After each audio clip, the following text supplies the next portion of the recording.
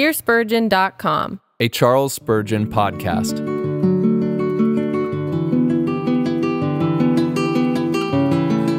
Death and Life in Christ. Sermon number 503. Delivered on Sunday morning, April 5th, 1863, by Charles Spurgeon, at the Metropolitan Tabernacle, Newington. Now if we have died with Christ, we believe that we shall also live with him, knowing that Christ, being raised from the dead, will never die again. Death has no more dominion over him.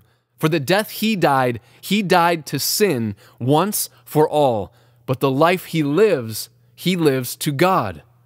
Likewise, you also must consider yourselves dead to sin and alive to God through Jesus Christ our Lord. Romans chapter 6, verses 8 through 11. The apostles never traveled far from the simple facts of Christ's life, death, resurrection, ascension, exaltation, and second advent. These things, of which they were the witnesses, constituted the staple of all their discourses. Newton has very properly said that the two pillars of our religion are the work of Christ for us and his work in us by the Holy Spirit. If you want to find the apostles, you will surely discover them standing between these two pillars. They are either discoursing upon the effect of the passion in our justification or its equally delightful consequence in our death to the world and our newness of life. What a rebuke this should be to those in modern times who are ever straining after novelties. There may be much of the Athenian spirit among congregations, but that should be no excuse for its being tolerated among ministers. We, of all men, should be the last to spend our time in seeking something new. Our business, my brethren, is the old labor of apostolic tongues, to declare that Jesus, who is the same yesterday, today, and forever. We are mirrors reflecting the transactions of Calvary, telescopes manifesting the distant glories of an exalted Redeemer. The nearer we keep to the cross, the nearer, I think, we keep to our true vocation. When the Lord shall be pleased to restore to his church once more a fervent love for Christ, and when once again we shall have a ministry that is not only flavored with Christ, but of which Jesus constitutes the sum and substance, then shall the churches revive.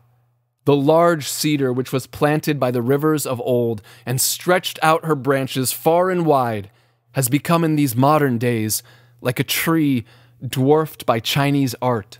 It is planted by the rivers as before, but it does not flourish. Only let God the Holy Spirit give to us once again the bold and clear preaching of Christ crucified in all simplicity and earnestness, and the dwarfed tree shall swell into a forest giant. Each expanding bud shall burst into foliage, and the cedar shall tower aloft again, until the birds of the air shall lodge in its branches. I need offer you no apology, then, for preaching on those matters which engrossed all the time of the apostles, and which shall shower unnumbered blessings on generations yet to come. The facts referred to in these 4 verses constitute the glorious gospel which we preach. The first fact, very clearly indicated here, is that Jesus died. He who was divine, and therefore immortal, bowed his head to death. He whose human nature was joined to the omnipotence of his divine nature was pleased voluntarily to submit himself to the sword of death. He who was pure and perfect, and therefore did not deserve death, which is the wages of sin, nevertheless condescended for our sake to yield himself up to die. This is the second note in the gospel scale. The first note is incarnation. Jesus Christ became a man, Angels thought this worthy of their songs and made the heavens ring with midnight melodies. The second note is this, I say, that being found in human form, he humbled himself and became obedient unto death, even the death of the cross. He died as a sacrifice. I think after many lambs from the flock of men had poured out their blood at the foot of the altar, it was a strange spectacle to see God's lamb brought to that same altar to be sacrificed. He is without spot or blemish or any such thing. He is the firstborn of the flock. He is the only one of the great master, a royal, heavenly lamb. Such a lamb had never been seen before. He is the lamb who is worshipped in heaven and who is to be adored, world without end. Will that sacred head condescend to feel the axe? Will that glorious victim really be slain? Is it possible that God's lamb will actually submit to die? He does so without a struggle. He is silent before the slaughterers.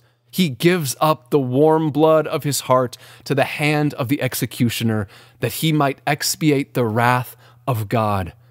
Tell it. Let heaven ring with music, and let hell be filled with confusion. Jesus, the eternal Son of God, the Lamb of Jehovah's Passover, died. His hands were pierced, and his heart was broken. To prove how sure his death, the spear had struck the mark. The vital fluid flowed in a double flood, even to the ground. Jesus died. If there were any doubt about this, there would be doubt about our salvation. If there were any reason to question this fact, then we might question the possibility of salvation. But Jesus died, and sin is put away. The smoke of the sacrifice goes up to heaven. Jehovah smells a sweet aroma and is pleased through Christ the victim to accept the prayers, the offerings, and the persons of his people. Nor did he die as a victim only. He died as a substitute. We were drawn as soldiers for the great warfare, and we could not go, for we were feeble and would have fallen in the battle and left our bones to be devoured by the dogs of hell. But he, the mighty Son of God, became a substitute for us, entered the battlefield, sustained the first charge of the adversary in the wilderness. 3 times he repulsed the grim fiend and all his host, smiting his assailants with the sword of the Spirit, until the enemy fled and angels waited upon the weary victor. The conflict was not over. The enemy had but retired to forge fresh artillery and recruit his scattered forces for a yet more terrible battle. For 3 years, the great substitute kept the fiend against continual onslaughts from the advance guard of the enemy, remaining conqueror in every skirmish. Demons were cast out of many that were possessed. Whole legions of them were compelled to find refuge in a herd of swine, and Lucifer himself fell like lightning from the heaven of his power. At last the time came when hell had gathered up all its forces, and now comes the hour when Christ, as our substitute, must carry his obedience to the utmost length. He must be obedient unto death. He has been a substitute up till now. Will he now throw down his vicarious character? Will he now renounce our responsibilities and declare that we may stand for ourselves? Not he. He undertook and must go through. Sweating great drops of blood, he nevertheless does not flinch from the dreadful assault. Wounded in hands and in feet, he still maintained his ground, and though for obedience' sake he bowed his head to die, yet in that dying he slew death, put his foot upon the dragon's neck, crushed the head of the old serpent, and beat our adversaries as small as the dust of the threshing floor. Yes, the blessed substitute has died. I say, if there were a question about this, then we might have to die. But inasmuch as he died for us, the believer shall not die. The debt is discharged to the utmost farthing. The account is cleared. The balance is struck. The scales of justice turn in our favor. God's sword is sheathed forever, and the blood of Christ has sealed it in its scabbard. We are free, for Christ was bound. We live, for Jesus died. Dying thus as a sacrifice and as a substitute, it is a comfort to us to know that he also died as a mediator between God and man.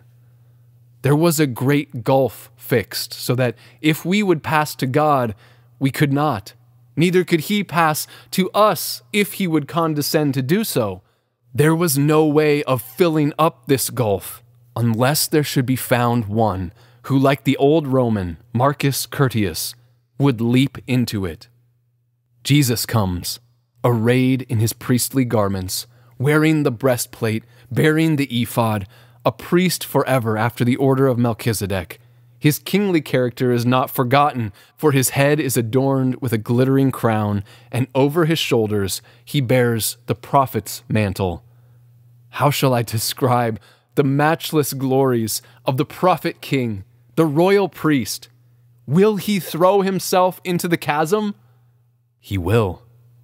Into the grave he plunges. The abyss is closed. The gulf is bridged, and God can have communion with man. I see before me the heavy veil which shields from mortal eyes the place where God's glory shines. No man may touch that veil, or he must die. Is there any man found who can rend it? That man may approach the mercy seat. Oh, that the veil which parts our souls from him that dwells between the cherubim could be torn throughout its utmost length. Strong archangel, would you dare to rend it? If you attempted the work, your immortality would be forfeited, and you must expire. But Jesus comes, the King immortal, invisible. With his strong hands, he tears the veil from top to bottom, and now men may draw near with confidence. For when Jesus died, a living way was opened. Sing, O heavens, and rejoice, O earth. There is now no wall of partition, for Christ has knocked it down. Christ has taken away the gates of death, posts and bars and all, and like another Samson, carried them upon his shoulders far away. This, then, is one of the great notes of the gospel, the fact that Jesus died. Oh, you who would be saved, believe that Jesus died. Believe that the Son of God expired. Trust that death to save you, and you are saved. It is no great mystery. It needs no learned words, no polished phrases. Jesus died. The sacrifice smokes. The substitute bleeds. The mediator fills up the gap. Jesus dies. Believe and live. But Jesus rises. This is no inferior part of the gospel. He dies. They lay him in the new tomb. They embalm his body in spices. His adversaries are careful that his body shall not be stolen away. The stone, the seal, the watch, all prove their vigilance. But what are you doing, men? Can you imprison immortality in the tomb? The fiends of hell, too, I doubt not, watched the tomb, wondering what it could all mean. But the third day comes, and with it the messenger from heaven. He touches the stone, it rolls away. He sits upon it, as if he would defy the whole universe to roll that stone back again. Jesus awakes, as a mighty man from his slumber, unwraps the cloth from his head and lays it by itself, unwinds the linen in which love had wrapped him, and puts them by themselves. For he had abundant leisure. He was in no haste. He was not about to escape like a felon who bursts the prison, but like one whose time of jail deliverance has come, and lawfully and leisurely leaves his cell. He steps to the open air, bright, shining, glorious, and fair. He lives. He died once, but he rose again from the dead. There is no need for us to enlarge here. We only pause to remark that this is one of the most jubilant notes in the whole gospel scale. For see, brethren, the rich mysteries, which like the many seeds of the pomegranate, are all enclosed in the golden apple of resurrection. Death is overcome. There is found a man who by his own power was able to struggle with death and hurl him down. The grave is opened. There is found a man able to push back its bolts and to plunder its treasures. And thus, brethren, having delivered himself, he is able also to deliver others. Sin, too, was manifestly forgiven. Christ was in prison as a hostage, kept there as a surety. Now that he is discharged to go free, it is a declaration on God's behalf that he has nothing against us. Our substitute is discharged. We are discharged. He who undertook to pay our debt goes free, and we go free in him. Sinner, believe this. It is the gospel of your salvation. Believe that Jesus of Nazareth rose again from the dead, and trust him. Trust him to save your soul. Because he burst the gates of the grave, trust him to bear your sins, to justify your person, to give life to your spirit, and to raise your dead body. And truly, truly, I say unto you, you shall be saved. We now strike a third note, without which the gospel would not be complete.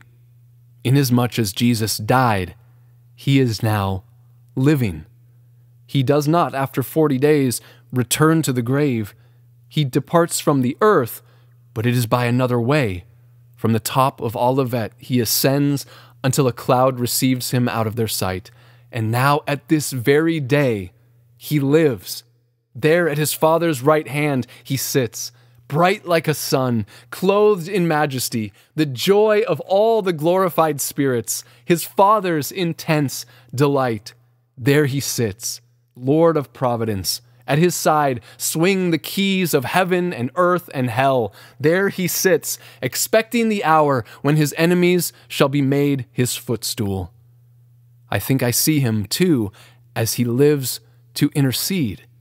He stretches his wounded hands, points to his breastplate bearing the names of his people, and for Zion's sake he does not hold his peace, and for Jerusalem's sake he does not rest day nor night, but ever pleads, O God, bless your heritage, gather together your scattered ones. I will that they whom you have given me be with me where I am. Believer, this is a cluster of henna blossoms to you, a bundle of myrrh. Be exceedingly comforted. He lives, the great Redeemer lives. What joy the blessed assurance gives.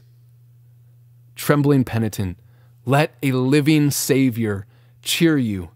Exercise faith in the only one who has immortality. He lives to hear your prayer. Cry to him. He lives to present that prayer before his Father's face. Put yourself in his hands. He lives to gather together those whom he bought with his own blood. Sinner, do you believe this as a matter of fact? If so, rest your soul on it and make it yours as a matter of confidence, and then you are saved. One more note, and our gospel song need not rise higher. Jesus died. He rose. He lives, and he lives forever. He lives forever. He shall not die again. Death has no more dominion over him. Ages shall follow ages, but his raven locks shall never turn gray with years. Disease may visit the world and fill the graves, but no disease or plague can touch the immortal Savior. The shock of the last catastrophe shall shake both heaven and earth until the stars shall fall like withered fig leaves from the tree. But nothing shall move the unchanging Savior. He lives forever. There is no possibility that he should be overcome by a new death. No more the bloody spear, the cross and nails no more. For hell itself shakes at his name, and all the heavens adore. Would it not be a strange doctrine indeed if any man should dream that the Son of God would again offer his life as a sacrifice?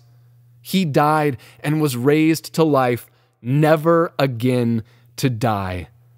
This too reveals another part of our precious gospel.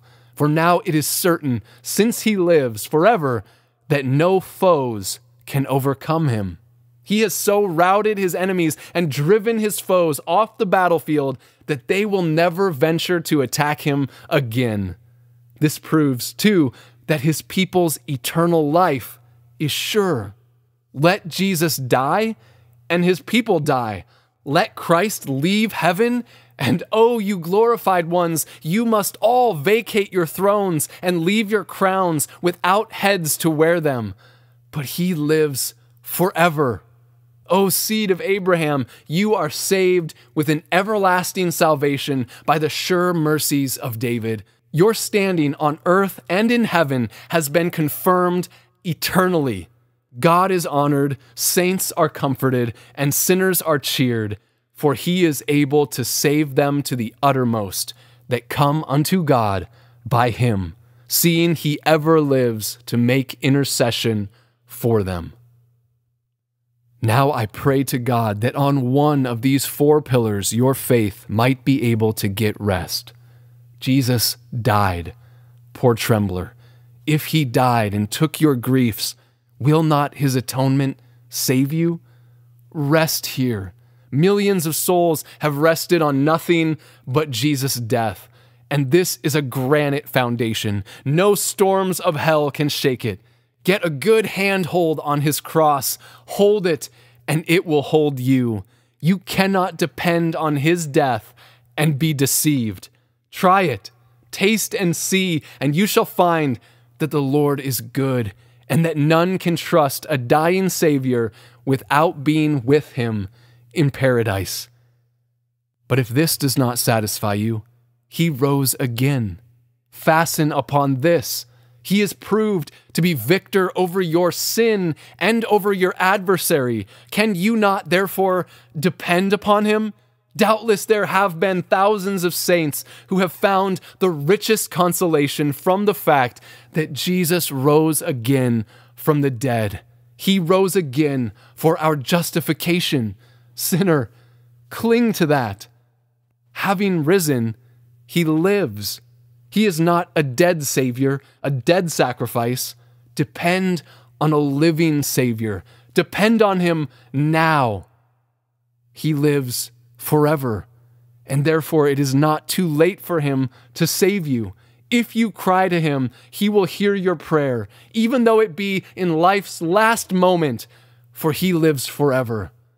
Though the ends of the earth were to come and you were the last man, yet he ever lives to intercede before his Father's face. Oh, do not roam around looking for any other hope. Here are four great stones for you. Build your hope on these. You will not find surer foundations. He dies, he rises, he lives forever. I tell you, soul, this is my only hope. And though I lean all my weight on it, it does not bend. This is the hope of all God's people, and they abide contented in it. Do, I pray, come now and rest on it. May the Spirit of God bring many of you to Christ. We have no other gospel. You thought it was a difficult thing, a scholarly thing, a matter that the college must teach you, that the university must give you. It is no such matter for learning and scholarship. Your little child knows it, and your child may be saved by it. You without education, you that can scarcely read a book, you can comprehend this. He dies. There is the cross. He rises. There is the open tomb. He lives. There is the pleading Savior. He lives forever. There is the perpetual merit. Depend on him. Put your soul in his hand, and you are saved. If I have brought you under the first point of my discourse to a sufficient height, you can now take another step and mount to something higher. I do not mean higher as to real value, but higher as a matter of knowledge, because it follows upon the fact as a matter of experience. The great facts mentioned in our text represent the glorious work which every believer feels within him. In the text, we see death, resurrection, life, and life eternal. You observe that the apostle only mentions these to show our share in them. I will read the text again. Now, if we have died with Christ, we believe that we shall also live with him, knowing that Christ, being raised from the dead, will never die again. Death has no more dominion over him. For the death he died to sin once for all, but the life he lives to God. Likewise, you also must consider yourselves dead to sin and alive to God through Jesus Christ our Lord. Well, then, it seems that as Christ was, so we also are dead. We are dead to sin because sin can no more condemn us. All the sins which God's people have ever committed dare not accuse, much less can they condemn those for whom Jesus died. Sin can curse an unbeliever, but it has no power so much as to mutter half a curse against a person who is in Christ. I cannot claim a debt of a dead debtor, and although I am a debtor to the law, yet since I am dead, the law cannot claim anything of me, nor can sin inflict any punishment upon me. He that is dead, as says the preceding verse, is freed from sin. Being dead to sin, we are free from all its jurisdiction. We do not fear its curse, we defy its power. The true believer, in the day when he first came to Christ, died to sin as to its power. Sin had been sitting on a high throne in his heart, but faith pulled the tyrant down and rolled him in the dust, and though it still survives to vex us, yet its reigning power is destroyed. From the day of our new birth, if we are indeed true Christians, we have been dead to all sin's pleasures. Madam Bubble can no longer bewitch us. We defy sin's most skillful enchantments. It might warble the sweetest music, but the dead ear is not to be moved by its melodies. O earth, keep your bitter sweets for those who know no better delicacies.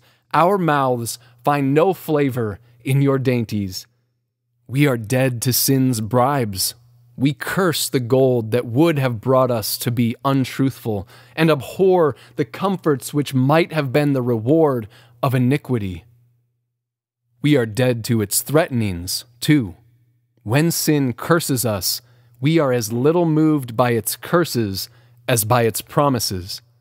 A believer is mortified and dead to the world.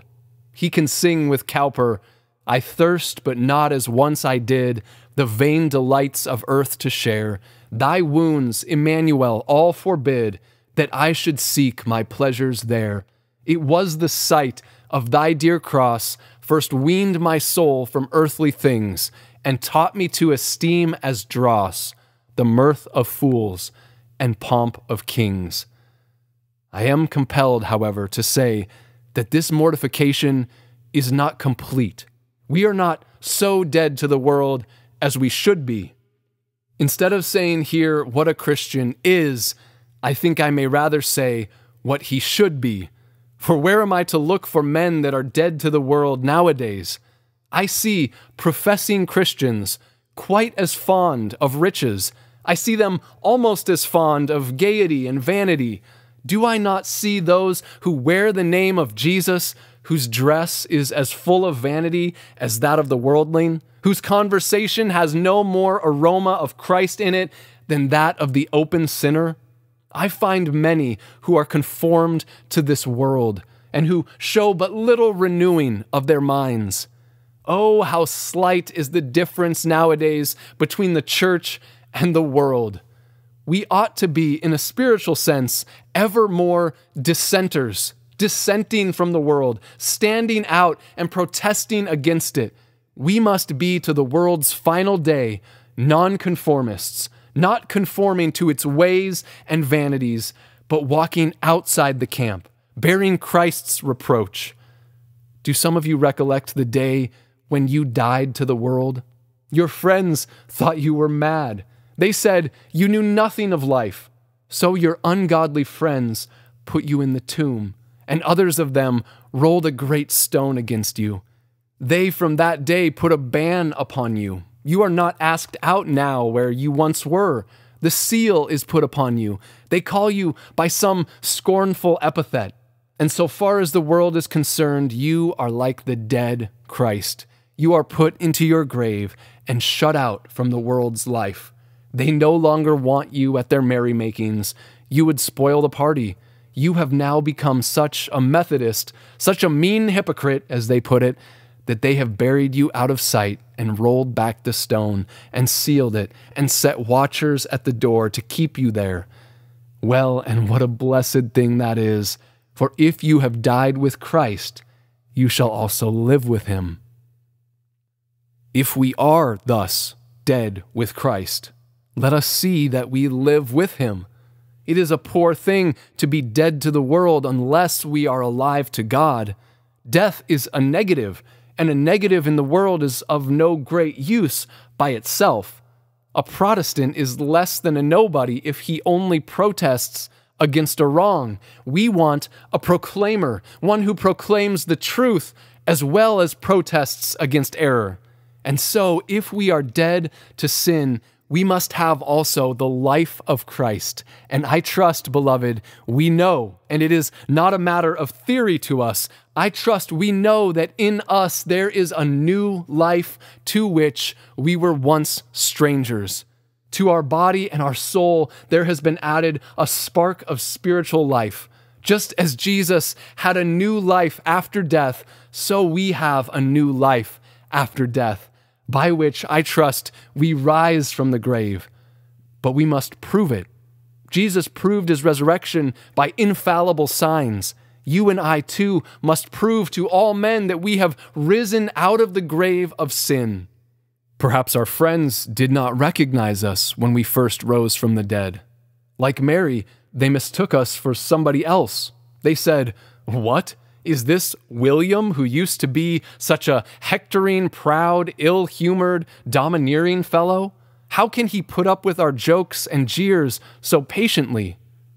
They supposed us to be somebody else, and they were not far from the mark, for we were new creatures in Christ Jesus. We talked with some of our friends, and they found our conversation so different from what it used to be that it made their hearts burn within them, just as Jesus Christ's disciples when they went to Emmaus. But they did not know our secret. They were strangers to our new life. Do you recollect, Christians, how you first revealed yourselves to your brethren, the church? In the breaking of bread, they first knew you. That night when the right hand of fellowship was given to you and your new life was openly recognized. I trust in resurrection life, you desire to prove to all men that this is not the common life you lived before, a life which made you serve the flesh and its lusts, but that you are living now with higher aims and purer intentions, by a more heavenly rule and with the prospect of a diviner result. As we have been dead with Christ, dear brethren, I hope we have also, in our measure, learned to live with him. But now remember, Christ lives forever, and so do we. Christ, being raised from the dead, will never die again.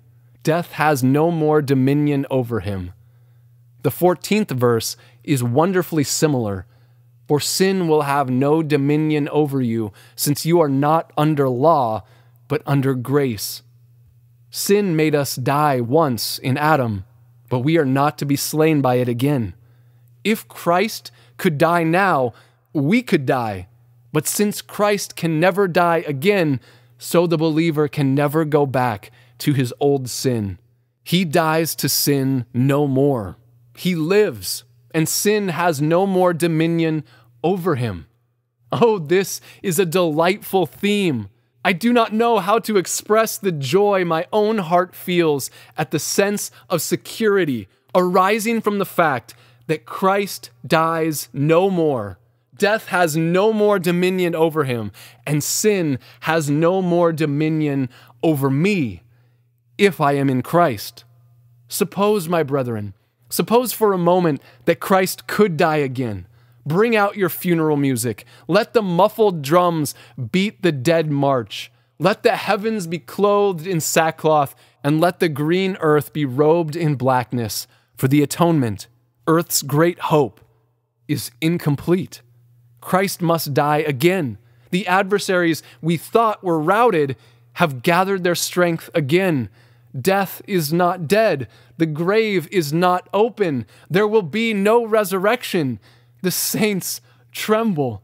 Even in heaven, they fear and quake. The crowns upon glorified heads are trembling. The hearts that had been overflowing with eternal bliss are now filled with anxiety, for the throne of Christ is empty.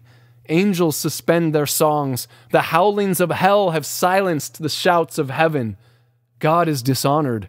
The foundations of heaven are removed, and the eternal throne quivers with the shock of Christ subjected to a second death. Is it not blasphemy to suppose the case? Yet, my brethren, it is equal blasphemy to suppose a true believer going back again to his old lusts and dying again by sin. For that would be to suppose that the atonement was incomplete. I can prove that it involves the very same things. It supposes an unfinished sacrifice. For if the sacrifice is finished, then those for whom it was offered must be saved. It supposes hell triumphant. It supposes God's promise is not true, and Christ's word is false when he says, I give unto my sheep eternal life, and they shall never perish. Then divine honesty is suspected. The purposes of God are frustrated, and the crown of sovereignty rolls in the mire. Weep, angels, be astonished, O heavens. Tremble, you hills, with earthquakes, and hell come up in riot, for God himself has ceased to be God, since his people perish. Because I live, you shall live also, is a divine necessity, and if sin can ever have dominion over a believer again, then mark you, death can again have dominion over Christ. But that is impossible. Therefore, rejoice and be glad, you servants of God. You will notice that as they live, so, like Jesus Christ, they live unto God. This completes the parallel. The life he lives unto God. So do we. The 40 days which Christ spent on earth, he lived unto God, comforting his saints, manifesting his person, giving forth gospel precepts. For the few days we have to live here on earth, we must live to comfort the saints, to set forth Christ, and to preach the gospel to every creature. And now that Christ has ascended, he lives unto God. What does that mean? He lives, my brethren, to manifest the divine character. Christ is the permanent revelation of an invisible God. We look at Christ and we see justice, truth, power, love. We see the whole of the divine attributes in him. Christian, you are to live unto God. God is to be seen in you. You are to show forth the divine heart of compassion, long-suffering, tenderness, kindness, patience. You are to manifest God, living unto God. Christ lives unto God, for he completes the divine purpose by pleading for his people, by carrying on his people's work above. You are to live for the same, by preaching that sinners may hear and that the elect may live, by teaching that the chosen may be saved, teaching by your life, by your actions, that God's glory may be known and that his decrees may be fulfilled. Jesus lives unto God, delighting himself in God. The immeasurable joy of Christ in his Father, no tongue can tell. Live in the same way, Christian. Delight yourself in the Lord. Be blessed. Be happy. Rejoice in the Lord always. And again I say, rejoice. Our Redeemer lives unto God. That is, he lives in constant fellowship with God. Cannot you do so too by the Holy Spirit? You are dead to sin. See to it that you live forever in fellowship with the Father and with his Son, Jesus Christ. Now, I have been talking riddles to some of you. How many of you understand these things? If any are troubled because they understood the first part and they do trust in Christ's death, but they do not understand the second part, ah, beloved, you shall comprehend one of these days. If you are resting on Christ's death, that death shall yet be made mighty in you. But you that have known something of this, I pray you struggle after more. Ask the Lord to mortify you altogether, to fill you with divine love, and to help you to persevere unto the end. Pray that you may live unto God and unto God alone. Having brought you thus far, there is only one other step to take, and then we are done. Let us notice that the facts of which we have spoken are pledges of the glory which is to be revealed in us. Christ died. Possibly we shall die. Perhaps we shall not. We may be alive and remain at the coming of the Son of Man, but it may be that we shall die. I do not think we should be so certain of death as some Christians are, because the Lord's coming is much more certain than our dying. Our dying is not certain, for he may come before we die. However, suppose we shall die. Christ rose, and so shall we. What though our inbred sins require our flesh to see the dust? Yet as the Lord our Savior rose, so all his followers must. Do not, my brethren, think of the cemetery with tears, nor meditate upon the coffin and the shroud with gloomy thoughts. You only sojourn there for a little season, and to your glorified soul it will not seem long, because you will be so full of joy that a whole eternity of that joy would not be too long. But you shall rise again. I do not think we get enough joy out of our resurrection. It will probably be our happiest moment, or rather, the beginning of the happiest life that we shall ever know. Heaven is not the happiest place. Heaven at present is happy, but it is not the perfection of happiness, because there is only the soul there, and though the soul is full of pleasure, but the heaven that is to be when body and soul will both be there surpasses all thought. Resurrection will be our marriage day. Body and soul have been separated, and they shall meet again to be remarried with a golden ring, no more to be divorced, but as one inseparably united body to go up to the great altar of immortality, and there to be espoused to Christ forever and ever. I shall come again to this flesh, no longer flesh that can decay, no longer bones that ache. I shall come back to these eyes and these ears, all made channels of new delight. Do not say this is a materialistic view of the matter, we are at least one half material. And so long as there is material about us, we must always expect joy that shall not only give spiritual, but even material delight to us. This body shall rise again. Can these dry bones live? Is the question of the unbeliever. They must live, is the answer of faith. Oh, let us expect our end with joy and our resurrection with delight. Jesus was not detained, a prisoner, and therefore no worm can keep us back. No grave, no tomb can destroy our hope. Having risen, he lives, and we shall rise to live forever. Anticipate, my brethren, that happy day. No sin, no sorrow, no anxiety, no decay, no approaching dissolution. He lives forever in God. So shall you and I, close to the eternal, swallowed up in his brightness, glorified in his glory, overflowing with his love.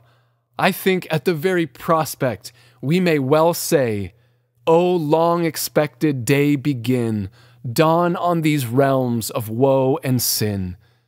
We may well cry to him to bid his chariots hasten and bring the joyous season.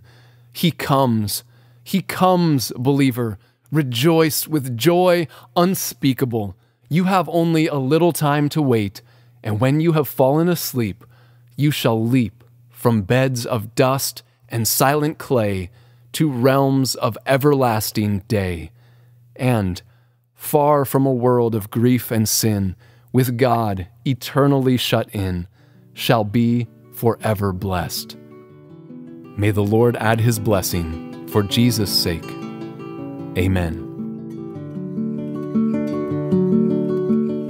Thank you for listening to this sermon originally preached by Charles Spurgeon. Some of the older language has been updated. Feel free to duplicate and distribute this material, but please do not charge anyone for it or in any way alter the content without permission. You can support this ministry by subscribing, liking, following, sharing, and leaving us positive reviews. Most importantly, please join with us in praying that God would use these sermons to both save those who are lost and impassion his people for his glory.